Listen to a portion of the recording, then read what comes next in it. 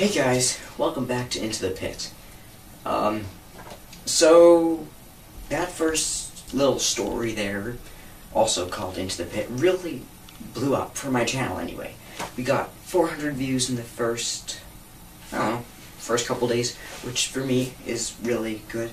So I'm definitely going to be continuing this because I gotta get that sweet views. I don't know. Today, anyway, we're going to be reading the second story, To Be Beautiful.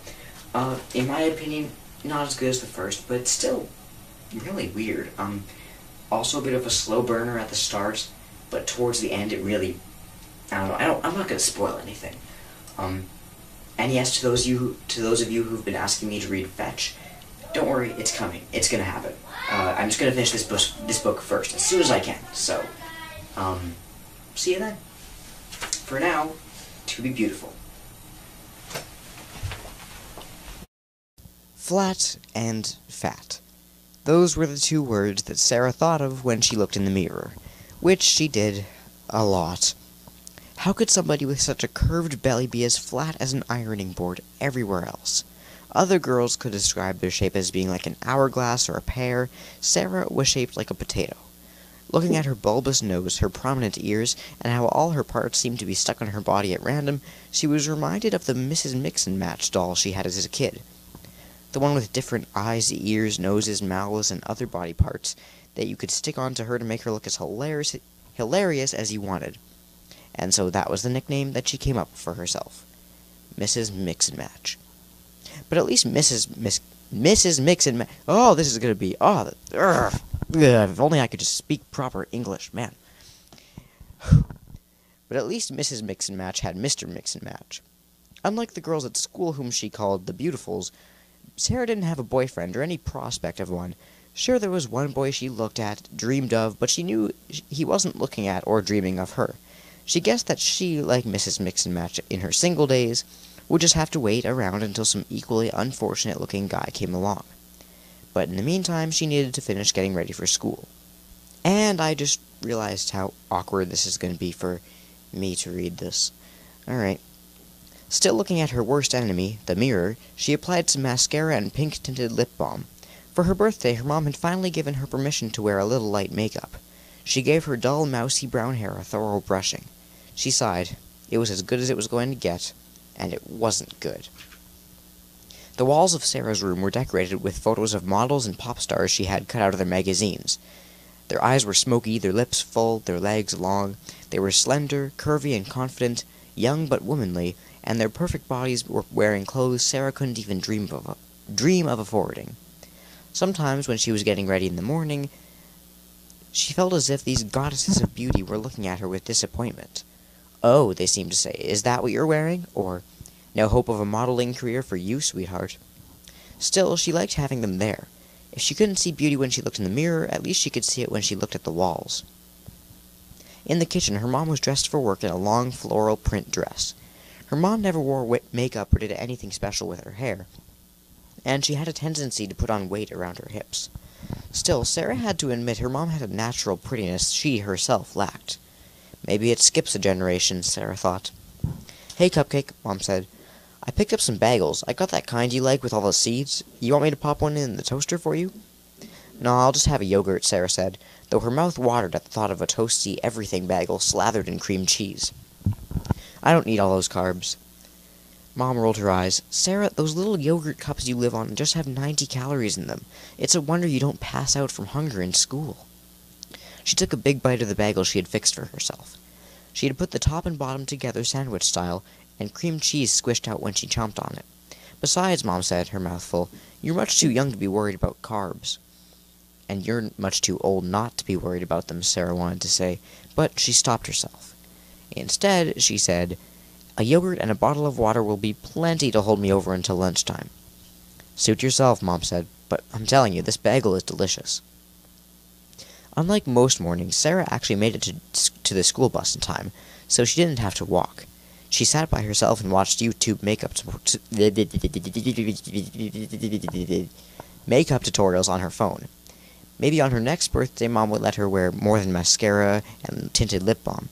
She could just get what she needed done to do some real contouring to make her cheekbones look more pronounced and her nose less bulbous. Getting her brows done professionally would also really help. Right now, she and her tweezers were fighting a daily battle against a unibrow. Before first period, as she got her science book out of her locker, she saw them. They strutted down the hall like supermodels doing a runway show, and everybody stopped what they were doing to watch them. Lydia, Jillian, Tabitha, and Emma. They were cheerleaders. They were royalty. They were stars. They were who every girl in the school wanted to be, and who every boy in the school wanted to be with. They were the Beautifuls. Each girl had her own particular brand of beauty. Lydia had blonde hair and blue eyes and a rosy complexion, while Jillian had fiery red hair and cat-like green eyes. Tabitha was dark with chocolate brown eyes and lustrous black hair, and Emma had chestnut hair and enormous doe-like brown eyes. All the girls had long hair, the better to flip luxuriously over their shoulders, and were slender but with enough curves to fill out their clothes in the bust and the hips. And their clothes! Their clothes were as beautiful as they were, all bought at high-end stores in big cities they visited on their vacations. Today they were all wearing black and white, a short black dress with a white collar and cuffs for Lydia, a white skirt with a black and white polka dot miniskirt for Jillian, and a black and white striped... What are they, penguins? A voice cut off Sarah's admiring thoughts. Huh? Sarah turned to see Abby, her best friend since kindergarten, standing beside her. She was wearing some kind of hideous poncho and a long, loose, floral-printed skirt. She looked like she could be running a fortune-telling booth at the school carnival. I said they look like penguins, Abby said. Let's hope there aren't any hungry seals around. She made a loud barking sound, then laughed. You're crazy, Sarah said. I think they look perfect. You always do, Abby said. She was hugging her social studies book against her chest. And I have a theory about why. You have a theory about everything, Sarah said. It was true. Abby wanted to be a scientist, and all those theories would probably come in handy one day when she was working on her PhD. You know how we used to play Barbies when we were little, Abby said. When they were little, Sarah and Abby each had pink carrying cases filled with Barbies and their various clothes and accessories. They had taken turns carrying their cases to each other's houses and had played for hours, stopping only for juice box and graham cracker breaks. Life had been so easy back then. Yeah, Sarah said. It was funny. Abby hadn't changed much since those days. She still wore her hair in the same braids, still wore gold wire-framed glasses, and the braces on her teeth and a few inches of height were the only differences. Still, when Sarah looked at Abby, she could still see that at least the opportunity for beauty was there. Abby had a flawless coffee with cream complexion and startling hazel eyes behind those glasses of hers. She took dance classes after school and had a graceful, slender body even if she hid it under hideous ponchos and other baggy clothes. Sarah had no beauty, and it tormented her. Abby had beauty, but didn't care about it enough to notice. My theory, Abby said, getting animated the way she did when she was lecturing, is that you used to love to play with Barbies, but now that you're too old for them, you need a substitute. Those empty-headed fashionistas are your Barbie substitute. That's why you want to play with them. Play? Sometimes it seemed like Abby was still a little kid. I don't want to play with them, Sarah said, though she wasn't sure this was exactly true. I'm too old to want to play with anybody. I just admire them is all. Abby rolled her eyes. What is there to admire? The fact that they can match their eyeshadows to their outfits? If you'll excuse me, I think I'm going to go on admiring, I don't know, Rosa Parks. Sarah smiled. Abby had always been such a nerd. A lovable nerd, but still, a nerd. Well, you've never had much interest in fashion. I remember how you used to treat your Barbies. Abby grinned back. Well, there was the one I shaved bald, and then there was one with the hair I colored green with a magic marker so she looked like some kind of crazy supervillain. She wiggled her eyebrows. Now, if those teen queens would let me play with them that way, I might be interested. Sarah laughed. You're the one who's a supervillain. Nope, Abby said, just a smart aleck, which is why I am way more fun than those cheerleaders. Abby gave a little wave and then hurried off to class. At lunch, Sarah sat across from Abby. It was Friday, which was pizza day, and on Abby's tray was one of the school's rectangular pizza slices, a cup of fruit cocktail, and a carton of milk. School's pizza wasn't the best, but it was still pizza, and it was pretty good. Too many carbs, though. Sarah had hit the salad bar instead, and had gotten a green salad with low-fat vinaigrette dressing.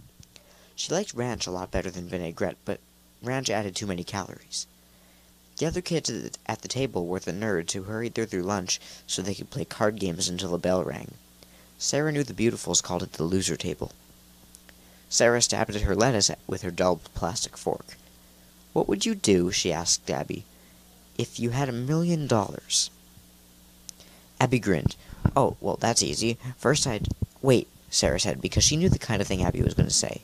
"You're not allowed to say you'd give it to the Humane Society or the homeless or whatever. The money's just to spend on yourself." Abby smiled, "And since it's imaginary money, I don't have to feel guilty." "That's right," Sarah said, crunching on a baby carrot. "Okay." Abby took a bite of pizza and chewed thoughtfully. "Well, in that case, I'd use it to travel. Paris first, I think, with my mom and dad and brother. We'd stay in a fancy hotel and go to the Eiffel Tower and the Louvre and eat at the best restaurants and stuff ourselves with pastries and drink coffee at fancy cafes and people watch. What would you do?" Sarah pushed her salad around on her plate. "Well, I'd definitely get my teeth professionally whitened, and I'd go to one of those high-end salons and get my hair cut and colored. Blonde, but a realistic-looking blonde. I'd get skin treatments and a makeover with really good makeup, not the cheap drugstore kind, and I'd get a nose job. There are other cosmetic procedures I'd like to have, but I don't think they do them on a kid." "And they shouldn't," Abby said. She looked shocked, like Sarah had said something really bad. "Seriously, you'd put yourself through all that pain and suffering just to change the way you look? I had my tonsils taken out, and it was horrible. I'd never have another operation if I can help it." She looked at Sarah intensely. "What's wrong with your nose anyway?" Sarah put her hand to her nose. "Isn't it obvious? It's huge." Abby laughed. "No, it's not. It's just a regular nose. A nice nose. And when you think about it, does anybody really have a nice nose? Noses are kind of weird. I actually like animal noses better than people noses. My dog has a really cute nose." Sarah shot a glance over to the Beautifuls table. All of them had perfect noses. Not a potato nose in the bunch. Abby looked over to the table where Sarah was looking. "Oh, the penguins again? Okay, so the thing about penguins is that they may be cute, but they all look alike. You're a person, and you should look like an individual." "Yeah, an ugly individual," Sarah said, pushing away her salad plate. "No, a nice-looking individual who worries too much about her appearance." Abby reached out and touched Sarah's forearm. "You've changed a lot in the past couple of years, Sarah. We used to talk about books and movies and music. Now all you want to do is talk about how you don't like the way you look, and about all the clothes and hairstyles and makeup you wish you could afford. And instead of having pictures on your wall of cute baby animals like you used to, you've got pictures of all those skinny models. I liked the animals a lot better." Sarah felt anger rising like bile in her throat. How dare Abby judge her? Friends were supposed to be the people who didn't judge you. She stood up. "You're right, Abby," she said, loud enough that the other people at the table turned to look at her. "I haven't changed. I've grown up, and you haven't. I think about adult things, and you still buy stickers and watch cartoons and draw horses." Sarah was so angry that she marched off and left her tray on the table for somebody else to clean up. By the time school was over, Sarah had a plan. She wasn't going to sit at the loser table anymore because she wasn't going to be a loser. She was going to be as popular and as pretty as she possibly could. It was amazing how quickly her plan fell into place. As soon as she was home, she dug into her dresser drawer where she kept her money. She had $20 of birthday money from her grandma and 10 left over from allowance. It was enough. The beauty supply store was just about a 15-minute walk from her home. She could get there and back and do what she needed to do before her mom got home at 6. The woman at the checkout counter had obviously dyed bright red hair and fake eyelashes that made her resemble a giraffe. When Sarah brought some hair dye to the checkout, the lady gave her an interesting look. "Now, if you want to have hair that looks like the picture, you know you'll have to bleach it first," she said. "Bleach it how?" Sarah asked. Her mom used bleach and water to clean the floors sometimes. Surely this wasn't the same thing. "You'll want to get the peroxide that's on the back of aisle 2, the cashier said. When Sarah returned with the plastic bottle, the woman looked at her with narrowed eyes. "Does your mom know you're about to color your hair, hun?" "Oh, sure," Sarah said, not making eye contact. "She doesn't mind." She didn't know if her mom would mind or not. She guessed she would find out. "Well, that's good then," she said, ringing up Sarah's purchases. "Maybe she can help you. Make sure you got the color on good and even." At home, Sarah locked herself in the bathroom and read the directions from the box of hair color. They seemed simple enough. She put on the plastic gloves that came with the hair dye kit, draped a towel around her shoulders, and worked the peroxide into her hair. She wasn't sure how long to leave the peroxide on, so she sat at the edge of the bathtub and played a few games on her phone and watched some YouTube makeup tutorials. First, her scalp started to itch. Then it started to burn. It burned as if someone had thrown a handful of lit matches into her hair. She quickly typed into her phone, "How long to leave peroxide in hair?" The answer that appeared was no longer than 30 minutes. How long had she left it in? She jumped to her feet, grabbed the detachable shower head, turned the water on cold, leaned her head over the tub, and started spraying. The frigid water soothed her fiery scalp. When she looked in the bathroom mirror, her hair was stark white, like she had become an old woman way before her time. The bathroom stank of bleach, making her nose run and her eyes water. She cracked the window and opened a bottle of hair color. It was time to complete her transformation. She shook up the hair color ingredients in a squeeze bottle and squirted the mixture all over her hair and massaged it in. She set the alarm on her phone to go off in 25 minutes and settled in to wait. By the time her mom got home, Sarah was going to look like a whole new person. She played happily on her phone until the alarm buzzed, then rinsed off again with a detachable shower head. She didn't bother with the conditioner that came with the hair color kit because she was too anxious to see the results. She toweled off her hair and stepped over to the mirror to see the new her. She screamed. She screamed so loud that the neighbor's dog started barking. Her hair was not platinum blonde, but sewage green. She thought of Abby when they were little, coloring her Barbie's hair with a magic marker. Now she was that Barbie. How? How could she do something to make herself pretty and end up even uglier than before? Why was her life so unfair? She ran to her mom, flung herself on the bed, and cried. She must have cried herself into a miserable sleep, because the next thing she knew, her mom was sitting on the edge of the bed, saying, "What happened here?" Sarah looked up. She could see the shock in her mom's eyes. I was trying to color my hair," Sarah sobbed. "I wanted to be blonde, but I'm... You're green, I can see that," Mom said. "Well, I would say there would be consequences for coloring your hair without my permission, but I think you've already experienced some of those. You are going to clean up the bathroom, though. But for right now, we need to see what we can do to make you look less like a Martian." She touched Sarah's hair. "Oof, it feels like straw. Listen, put on your shoes. The hair salon at the mall should be able to fix this." Sarah put on her shoes and stuffed her moss-colored tresses into a baseball cap. When they got to the salon and Sarah yanked off the cap, the stylist gasped. "Well, it's a good thing you called 911. This is definitely a hair emergency." An hour and a half later, Sarah was back to having brown hair, now a few inches shorter because the stylist had to cut off the damaged ends. "Well," Mom said, once they were in the car on the way home, "that was a big chunk of my paycheck. I probably should have just let you go to school with green hair. It would have served you right." Sarah returned to school not in a blaze of platinum blonde glory, but as her usual mousy brown self.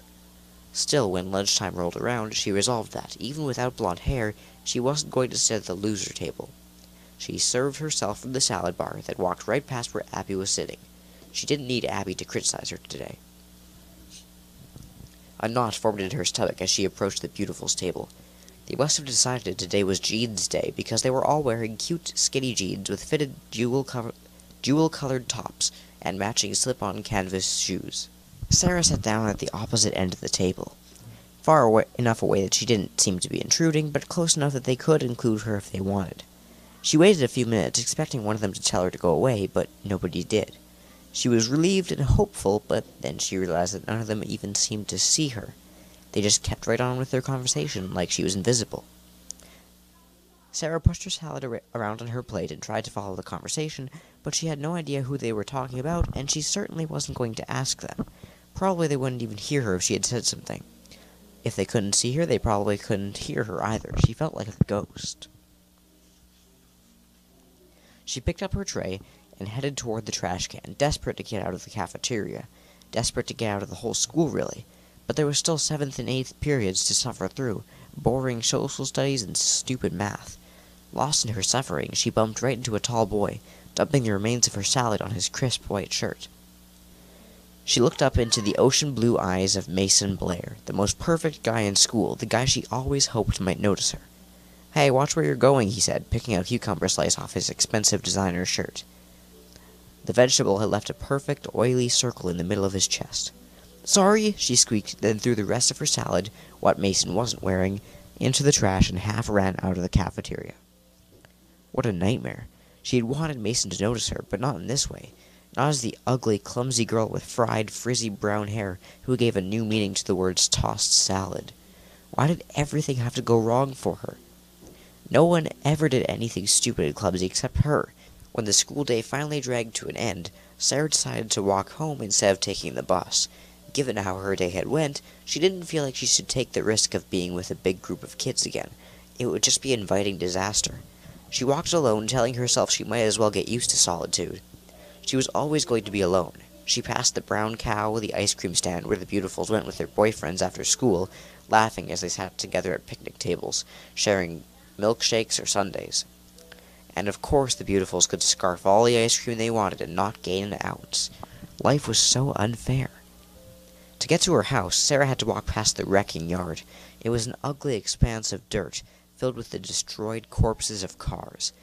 There were smashed-in pickup trucks, squashed SUVs, and vehicles that had been reduced to nothing more than rusted heaps of junk. She was sure none of the Beautifuls had to pass such a place so hideous on their way home. Even though the junkyard was horrible, and maybe because it was so horrible, she couldn't help looking at it when she passed by. She was like a passing driver gawking at an accident on the side of the road. The car nearest the fence definitely fit into the heap of junk category. It was one of those big old sedans that only very elderly people still drove. The kind of car Sarah's mom called a land yacht. This yacht had seen better days. It had once been light blue, but now it was mostly rusty orange-brown. In some places, the rust had eaten all the way through the metal, and the car's body was so battered it looked like it had been attacked by an angry mob wielding baseball bats. Then, she saw the arm. A thin, delicate arm was sticking out of the trunk of the car, its little white hand with fingers outstretched, as if waving hello, or waiting for help, like someone who was drowning. Sarah burned with curiosity. What was the hand attached to? The gate was unlocked. Nobody seemed to be watching. After looking around to make sure nobody was nearby, she stepped inside the wrecking yard. She approached the old sedan and touched the arm, then the hand. It was metal, from the feel of it. She found the handle on the trunk and pulled it, but the lever wouldn't budge. The car was so dented and battered that the trunk wouldn't open and close properly anymore. Sarah thought of the story a teacher had read to her class once in elementary school, about King Arthur pulling a sword from a stone when nobody else could. Could she pull this doll, or whatever it was, from this wrecked vehicle? She looked around until she found a strong, flat piece of metal that could maybe work as a substitute crowbar. Sarah braced her foot against the car's crumpled bumper, slid the metal inside the trunk door, and pried upward. The first time she tried to open it, it didn't give at all, but the second time, it flipped open and threw her off balance. She fell backward and landed on her butt in the dirt. She stood up to inspect the owner of the hand she had seen sticking out of the trunk. Was it a discarded doll, owned by some little girl and tossed in the trash to end up in the dump? The thought made Sarah sad. Sarah pulled the doll from the trunk and stood it up on its feet, though once she looked at it, she wasn't sure doll was the right word to describe it. It was a few inches taller than Sarah herself, and it was jointed so that its limbs and waist looked movable. Was it some kind of marionette?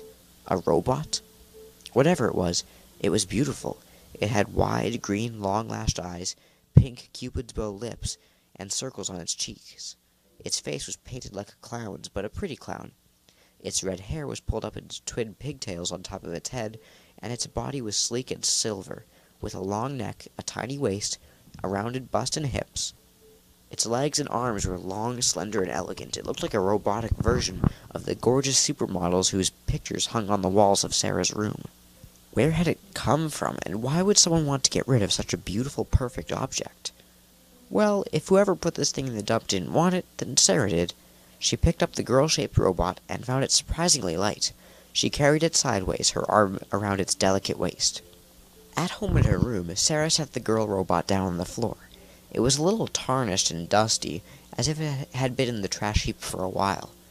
Sarah went to the kitchen and got a rag and a bottle of cleaner that was supposed to be safe for metal surfaces. She sprayed and wiped the front of the robot inch by inch from head to toe. The shininess made it even more beautiful. As Sarah got behind the robot to clean the other side, she noticed an on-off switch at the small of its back. After she finished wiping it down, she turned the switch position to on. Nothing happened. Sarah turned away, slightly disappointed. The robot was still cool to have, though, even if it didn't do anything. But then, a rattling sound made Sarah turn back around. The robot was shaking all over, like it was either going to rev up or break down entirely. Then it went still. Sarah resigned herself once more to the idea that the robot wasn't going to do anything. Until it did. The robot's waist pivoted, making its upper body move. It slowly raised its arms and then put them down. Its head turned to face Sarah, seeming to look at her with its big, green eyes. "Hello, friend," it said, in a slightly metallic-sounding version of a young girl's voice. "My name is Eleanor." Sarah knew the thing couldn't be talking to her personally, but it felt like it was. "Hi," she whispered, feeling a little silly for entering into a conversation with an inanimate object. "I'm Sarah." "Nice to meet you, Sarah," the girl robot said. Whoa, how had it said her name back to her? It must have some pretty sophisticated built-in computer or something. It was the kind of thing her brother might know about. He was in college majoring in computer science. The robot took a few surprisingly smooth steps towards Sarah. "Thank you for rescuing me and cleaning me up, Sarah," Eleanor the robot said. "I feel as good as new."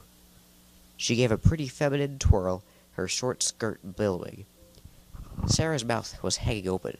Was this thing capable of actual conversation? Or actual thought? You're welcome," she said.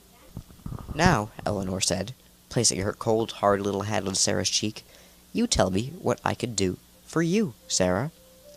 Sarah stared at the robot's blankly pretty face. "What do you mean?" "You did something nice for me. Now I must do something nice for you." Eleanor cocked her head like an adorable puppy. "What do you want, Sarah?" "I want to make your wishes come true." Nothing, really," Sarah said. It wasn't the truth, but really, how could this robot make her wishes come true? "Everybody wants something," Eleanor said, brushing Sarah's hair away from her face. "What do you want, Sarah?" Sarah took a deep breath. She looked at the images on her walls. She might as well say it. Eleanor was a robot, and she wouldn't judge her. "I want," she whispered, feeling embarrassed, "I want to be beautiful." Eleanor clapped her hands. "To be beautiful, what a wonderful wish. But it is a large wish, Sarah, and I am petite. Give me 24 hours, and I will have a plan to start making this wish come true."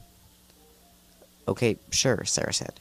But she didn't believe for 1 minute that this robot had the ability to transform her looks. She couldn't even quite believe that she was having a real conversation with it. When Sarah woke the next morning, Eleanor was standing in the corner, as still and lifeless as the other decorative objects in Sarah's room, no more alive than the stuffed Freddy Fazbear she'd had on her bed since she was 6. Maybe the conversation with Eleanor had just been a particularly vivid dream. That afternoon, when Sarah got home from school, Eleanor pivoted her waist, raised and lowered her arms, and moved smoothly over to Sarah. "I made you something, Sarah," she said. Eleanor put her hands behind her back and produced a necklace. It was a chunky silver chain with a large cartoonish silver heart pendant dangling from it. It was unusual. Pretty. "You made this for me?" Sarah said. "I did," Eleanor said. "I want you to make me a promise. I want you to put this necklace on and never, ever take it off. Do you promise you'll keep it on, always?" "I promise," Sarah said. "Thank you for making it for me. It's beautiful." "And you will be beautiful, too," Eleanor said. "Since your wish is so big, Sarah, I can only grant it a little at a time. But if you wear this necklace and keep it on, each morning when you wake up, you'll be a little more beautiful than the day before." Eleanor held out the necklace, and Sarah took it. Okay, thanks, Sarah said, not believing Eleanor for a minute. But you put on the necklace anyway because it was pretty. It looks good on you, Eleanor said. Now, for the necklace to work, you have to let me sing you to sleep. Like now? Sarah asked. Eleanor nodded. It's early, though. Mom isn't even home from work yet. For the necklace to work, you have to let me sing you to sleep, Eleanor repeated. Well, I guess I could take a little nap, Sarah said, not entirely sure that she wasn't already asleep and dreaming. Get into bed, Eleanor said, moving in her smooth stroll to the side of Sarah's bed. Even though she was a robot, everything about Eleanor was so feminine and lovely. Sarah pulled back the covers and got into bed. Eleanor sat on the edge of the bed and stroked Sarah's hair with her cold little hand. She sang. Before she sang the last note, Sarah was asleep. Sarah was usually grumpy and groggy in the morning, but this morning she woke up feeling great. Eleanor, she noticed, was standing still in the corner of the room in her inanimate object pose. Somehow, Eleanor being there made Sarah feel safe, as if Eleanor were standing guard. Maybe she was just an inanimate object, Sarah thought, as she sat up in bed. But then she reached up and felt the silver heart pendant hanging just below her throat. If the necklace was real, the talk she had with Eleanor must be real too. As she moved her hand away from the necklace, she noticed something else. Her arm. Both her arms, actually. They were slimmer and more toned somehow, and their skin, which was usually sallow, was healthy and glowing. The dry patches of skin she was prone to had disappeared, and both arms were soft and smooth to the touch. Sarah ran to the mirror to give herself a full inspection. Same mix-and-match face, nose, and body, but now with a perfect pair of arms and hands. She thought of Eleanor's words from last night. Each morning when you wake up, you'll be a little more beautiful than the day before. Sarah definitely was a little more beautiful. Was this the way it was going to work? That every morning a different part of her would be transformed? She darted to the corner where Eleanor was standing. I love my new arms and hands, thank you, she said to the unmoving robot. So, am I going to wake up every morning to one new part until I'm totally transformed? Eleanor didn't move. Her face kept the same painted-on expression. Well, maybe I'll just have to wait and see, huh? Sarah said. Thanks again. She stood on tiptoe, kissing the robot on its cold, hard cheek, and then hurried to the kitchen for breakfast. Her mom was sitting at the table with a cup of coffee and half a grapefruit. Wow, I didn't even have to yell at you to get out of bed this morning, Mom said. What's going on? Sarah shrugged. I don't know. I just woke up feeling good. I slept well, I guess. She poured some cornflakes into a bowl and drenched them with milk. Well, you were already passed out when I got home. I thought about waking you for dinner, but you were out like a light, Mom said. She watched as Sarah shoveled in cereal. And you're eating real food, too. Would you like the other half of this grapefruit? Sure, thanks, Sarah said. As she reached for the grapefruit, her mom grabbed her hand. Hey, when did you let your nails grow out? Sarah knew she couldn't say. Last night, so she said. Over the past couple of weeks, I guess. Well, they look fantastic, Mom said, giving her hand a squeeze before she let it go. Healthy, too. Have you been eating those vitamins I bought you? Sarah hadn't been, but said yes anyway. Good, her mom said, smiling. It's definitely paying off. After breakfast, Sarah selected a pink shirt that complemented her nail color and took some extra time with her hair and makeup. At school, she felt a little less invisible. Eleanor seemed to be mostly nocturnal. When the last of the winter daylight started to fade, she pivoted her waist, moved her arms up and down, and sprang to life. Hello, Sarah, she said in her tinny little voice. Are you a little more beautiful than you were yesterday, just like I promised? Yes, Sarah said. She couldn't remember ever feeling so grateful. Thank you. Eleanor nodded her head. Good. Are you a little happier today than you were yesterday? I am, said Sarah. Eleanor clapped her little hands. Good. That's what I want. To grant your wishes and make you happy. Sarah still couldn't quite believe all this was happening. That's really nice of you, but why? I told you why. You saved me, Sarah. You pulled me out of the trash heap, cleaned me up, and brought me back to life. And now I want to grant you wishes, just like a fairy godmother. Would you like that? Her voice, while metallic, also sounded kind. Yes, Sarah said. Who wouldn't like a fairy godmother? Good, Eleanor said. Then never, ever take off that necklace, and let me sing you to sleep. When you wake up, you'll be a little more beautiful than you are today. Sarah hesitated. She knew her mom had thought it was weird when she came home yesterday evening and found Sarah already asleep. If Sarah fell asleep early every night, her mom would worry she was sick or something. Plus, there was the homework issue. If she stopped doing her homework, that too would arouse suspicion, both at home and at school. I'll let you sing me to sleep, Sarah said, but could it be in a few hours? I need to eat dinner with my mom and then do my homework. If you must, Eleanor said, sounding a little disappointed. But it is necessary that you let me put you to sleep as early as possible. It's important that you get your beauty rest. After a spaghetti dinner and an hour and a half of math and English, Sarah took a quick shower, brushed her teeth, and put on her nightgown. Then she approached Eleanor, who was standing still in her corner. I'm ready, Sarah said. Then get in bed like a good girl, Eleanor said. Sarah climbed under the covers, and Eleanor came to the bed. She sat on the edge of the bed and reached out to touch Sarah's heart-shaped pendant. Remember to keep it on, and always, never, ever take it off. I'll remember, Sarah said. Eleanor sang a lullaby once again, and once again, Sarah fell asleep before she knew what hit her. She woke feeling refreshed, and when she stood up, she seemed to stand a little straighter, a little prouder, a little taller. She ran to the mirror and pulled up her nightgown to expose her legs. They were magnificent. She was no longer stubby Mrs. Mix-and-Match with legless feet stuck onto her dubby body. Her legs were long and shapely. Sarah usually wore jeans to school, the better to cover her stubby limbs, but today she was going to wear a dress. She ran to her closet and took out a lovely lavender dress. Her mom had bought her this last spring. She hadn't liked the way it looked on her then, but now it showed off her long, shapely arms and legs.